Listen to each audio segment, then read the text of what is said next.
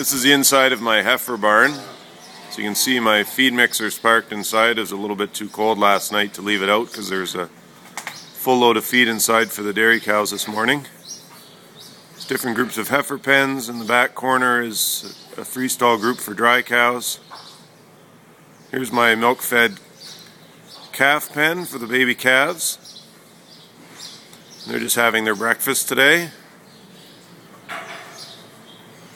You can see this plastic box has 4 nipples sticking out of the side for each of the 2 pens. The calves have free choice access to a drink of milk whenever they feel like it.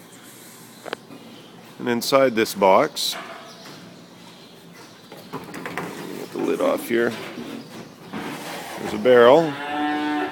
Inside the barrel is a mixture of acidified milk replacer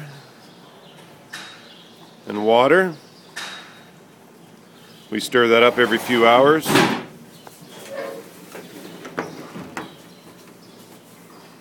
Keep it in suspension. And underneath the barrel inside is a hog heater to keep it warm. I've got a thermostat running to it to keep it about 12 degrees Celsius or so, because it does freeze inside this barn on the coldest days. The calves do very well on this system, and we've had a lot of success with it.